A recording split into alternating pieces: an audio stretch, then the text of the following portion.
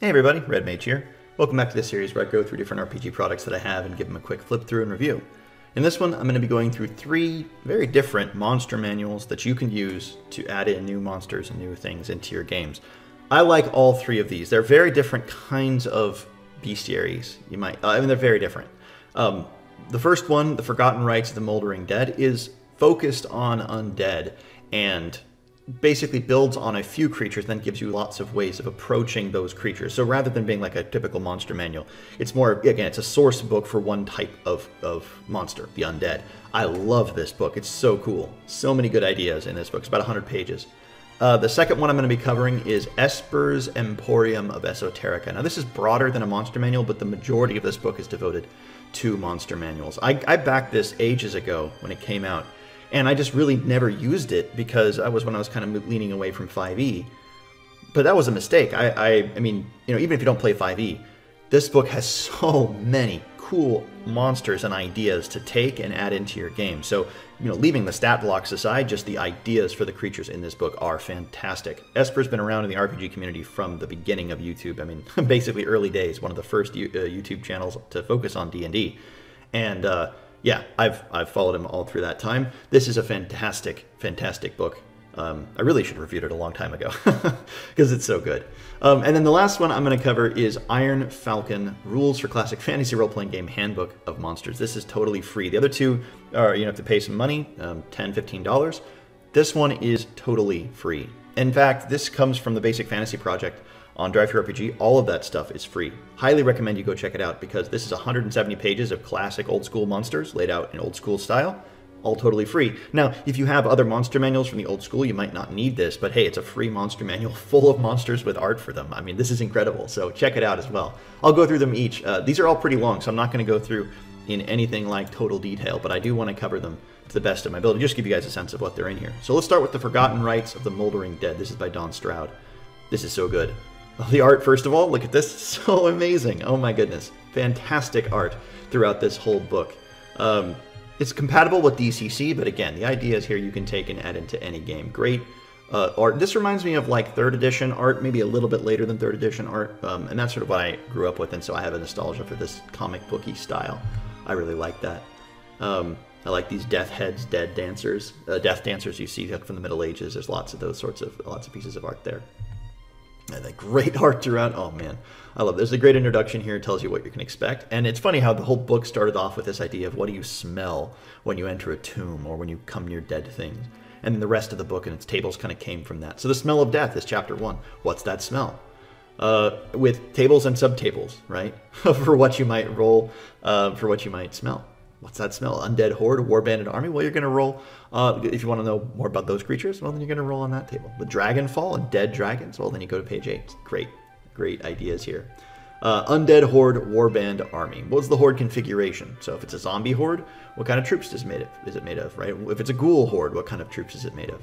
If it's a vampire horde, right? You're talking a horde of vampires? That's pretty terrifying, but you have some great ideas. Bestial vampires, 2d4, drink from a herd of cattle, are so intent upon feeding that they will only retaliate, they won't attack.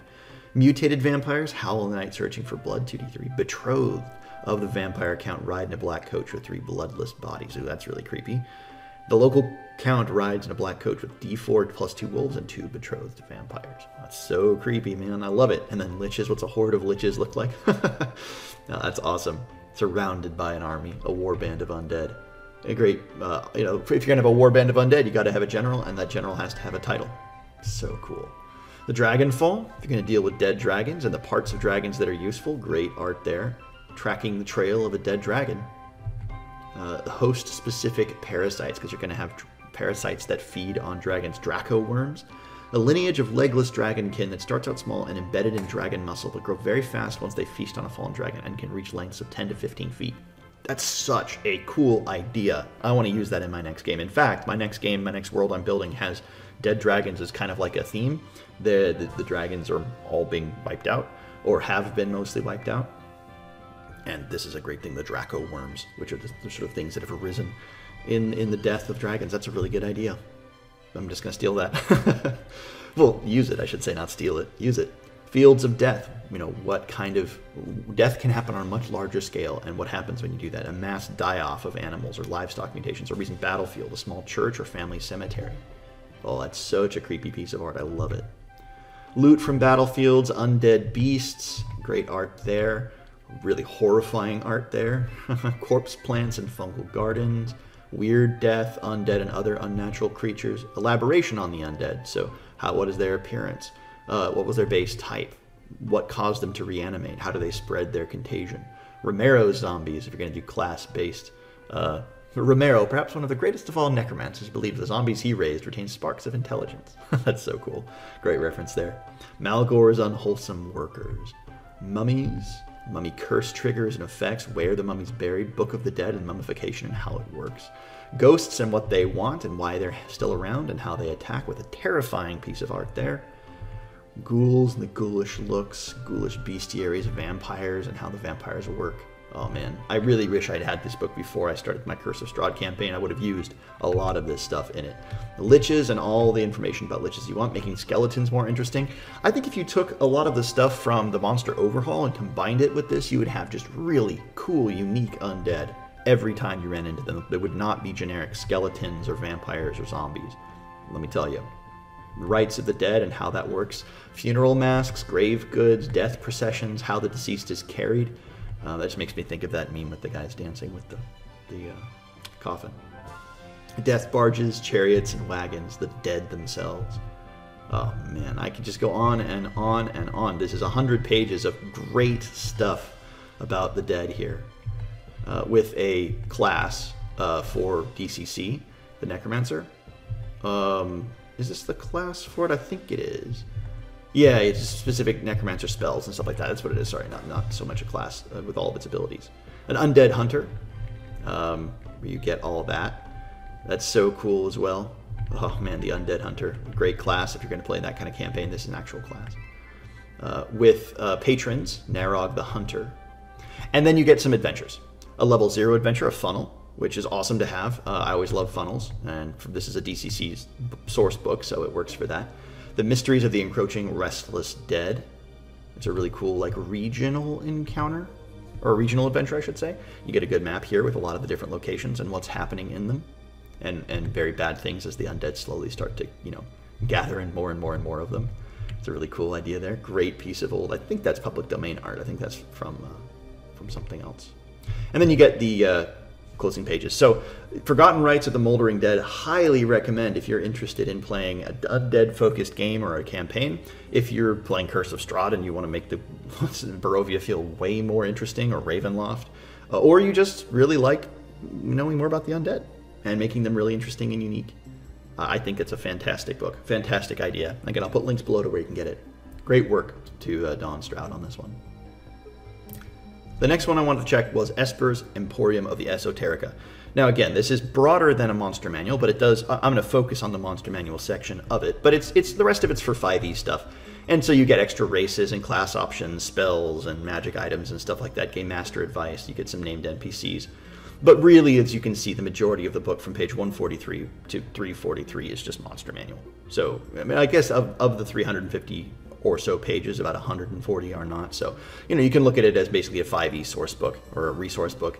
Again, if you're not interested in 5e, that's fine. But a lot of this stuff is still great ideas, even if you want to just steal it and put it into your games. Right, the class option stuff only takes up about 30 pages, and that's the stuff that would be very specific. Other than that, magic items, spells, I guess there's a few pages of feats too, and that would be specific to 5e, but the magic item shops, different cool ideas for skill encounters, again, magic items, and then the bestiary itself, most of this book is going to be interesting regardless of if you play 5e or not. And there's great art throughout it. With some really cool, I would say, you know, poetry and fiction and stuff written in here. Like, I'm going to skip past most of the class stuff, just because I don't really play 5e so much anymore, and so these classes aren't really why I want to highlight this book. They're good. Don't get me wrong. I think if you're going to play 5e, then you should check this book out for sure if you already haven't. But leaving 5e aside, I wanted to get to the stuff that I think is kind of generic. Or I shouldn't say generic. It's not generic. I mean system neutral or applicable, broadly applicable, right? Moving past spells. Although, again, if you want to take these spells and fit them into a game, an old school game. Definitely good ideas in here. There's some really creepy spells. Snake tongue. Game master advice for, and again, most of it's for 5e, but it's general and it's really good. If you know Esper, then you know he's a storyteller first and foremost. And he's also, I mean, not to say that he doesn't, make mechanics and games and something like that, but he's really a storyteller, and I think the advice that he gives is well suited to that role, that vocation, that calling as a storyteller. And I think that it's great advice to follow. And especially if you tend to play more mechanical, automatic games, it's nice to see, the side of things, the side of the hobby that is much more interested in telling these really grand, epic stories, or stories that maybe come out of the gameplay. And actually, I think if you really want to see some examples of that, you can go to Esper's channel. And early on, when 5e was just coming out, he did a series of story solo games that he would run through to help teach 5e. And it was really cool how the sort of story would develop out of, he had these characters and things like that, but how he ran 5e early on was one of the reasons why I liked it so much. Later on it got really bloated with abilities and power creep and all these things, but I think initially I was really happy with it. And part of that had to do with those initial really cool ideas. Really good ideas for tricks and traps and hazards and things like that too. So then this book has a lot more than monsters. I'm kind of going through a lot of the other stuff first, and as you can see, it kind of takes a while to get there, because I just wanted to go through and give you guys a sense of the book as a whole. Great ideas for arena combat, some cool magic shops and things like that as well. If you have that kind of game where there's magic to buy. Not everyone plays that kind of game, especially if you're playing a more old school game. Here we go. Now we get to the bestiary, and this is where I really like it. Now you're going to see, again, the stats are given in 5e terms, which, you can totally adjust if you know what you're doing as a DM or as a GM. But it's the ideas here and the art that is very evocative and flavorful. Some really cool creatures. The aspect of Argus, a large celestial creature. The Aruapede, it's kind of like a false gold coin. I've seen that in another game, or that idea in a different game or a different supplement somewhere. I think it's a really good idea. The Bane Swan, the Bellamort, Belemis, the Boglord Frog, Brobdingnagian. That's awesome. I love that. The Servina, Charnel Reavers. Oh, that's such a cool idea. Terrifying there. The Corphage, Crawling Spheres. Ugh. It's a construct, but it's spider-like, and I think it's very disturbing to me. A Nightmare Demon, a Volcasu, Logos Demon, that's awesome, a Wrath Lord. Anyway, just again, going through this book, you can see there's just great ideas, really flavorful art. It's done in sort of like it's not like the line and ink art that I usually like. It's definitely that more digital, or I don't know, dreamy style often at times. I love that, the Geode Elemental, it's a great idea. So again, that's a really good one. The Estrava, a Witch Queen, and the Inquisitor. It's a dread spirit. Headless body hangs in the tree, and the cloth drapes down from her, longer than any gown or robe. Upon taking a better look, you see she is not hanging from the tree, but rather she's fused to a gnarled twig sprouting from the stumps of her severed limbs. Ooh, terrifying and great idea. And again, this book has tons of that stuff. Really good, evocative creatures that just bring you in, especially if you are playing 5th edition. You owe it to yourself to get this book. If you're not playing 5th edition, then still worthwhile looking at this book for the ideas of the creatures to add into your game, especially if you're playing something you've been playing for a while and your players are kind of getting used to the same old creatures. Lots and lots of good creatures. Really cool ideas. The Old Woman of the Mountain. That's a really cool one. She's a boss monster. An orphan. Ophan. not an orphan. That's funny. Optovoa, the Overseer. Winged Owlbears. Oh, that's a great idea. Spell Warped Owlbear. Classic. Great ideas. The Ragman Ridgeback Turtle Rune Worm. Sarcoid Star. Sickle Moss Slug. Cool ideas of skeletons. And again, just great ideas. Highly recommend you guys check this book out. Because again, I'm just clicking through so many monsters with great ideas. There are lots of monster manuals for 5e where there are lots of, you might say, like weird monsters. And this book has a lot of that because it's trying to be different, right? It's trying to be more interesting and unique. There's a bunch of NPC classes which are going to be less interesting because, again, they're specific to 5e and they're more generic in terms of what those are like, zealots or named NPCs. Less interesting. I mean, although they're cool, don't get me wrong. You get some cool villains and monsters here that you could draw from and take inspiration from. Less useful than the monsters themselves because of the ideas. For a system-neutral mindset. Drawing from this for your system of choice. If you are playing 5th edition, as I've said several times now, this is a great book. I mean, this is fantastic. This is almost a must-buy if you're still playing 5th edition. But if you're not, then I, again, highly recommend this book just for ideas. Esper's Emporium of Esoterica. Really fantastic. I think the creatures in here just give me tons of ideas. They're unique and weird, and so it's not the sort of thing where you're going to just like, I don't know, if you run this just like we're going to play with any of the monsters or all the monsters from in here, your world's going to feel real weird. Instead, I would say pick the one or the two or the thing that you want to build an adventure around or a campaign around and make it this weird thing, make it a unique thing. Because that's how this book really, really reads, is unique, interesting monsters that aren't going to be typical. You don't get restatted, reflavored hobgoblins or different kinds of orcs. You're going to get these weird things that you're building a campaign around or an adventure around. So, highly recommend Esper's Emporium of Esoterica. Finally, as I said, I wanted to go through Iron Falcon Handbook of Monsters. Now, this is really straightforward. It's old school monsters given in old school stat blocks. It's free, and that's why I wanted to highlight it here. You get basically 164 pages or so of monsters. There's also some encounters and treasure tables and things like that. So that's good. I always like having encounter tables added into a book like this. But you can see basically how to read a stat block, beasts of burden, and then you get into them. Aerial servants, alicorns, onkegs, ants, ape carnivorous, ape gorilla, axe beaks, baboons. You get the point. Classic monsters from D&D, all laid out in this style with art not on every page, but art frequently enough that you get a sense of some of the creatures. I love that bullet. Really good. Great piece of art there for the bullet, or the land shark. Again, this is a free book. You would be, if you're playing old school games, and you don't want to get one of those, system specific, or I should say, system monster manuals that have lots of, has their own cost and you have to buy it and all that stuff. You get basically what you're going to get in many of those books free right here. So pick it up, right? If you want the basic monsters from D&D, there's no reason to buy a book except for the art, right? You might really like the art, you might want to support the creator, great, But if you're just like, hey, I want a bunch of monsters for an old school game, and I don't want to spend money on $20 or $15 or $30 on a monster manual, you can get the PDF here for free. Now, if you want to get the print version, you can get that on DriveThruRPG as well. That costs some money. But if you want to get the free one, it's just free, the PDF. You go through it. That's super, super cool. Lots of great monsters in this book. Again, it's kind of crazy to me that this is free.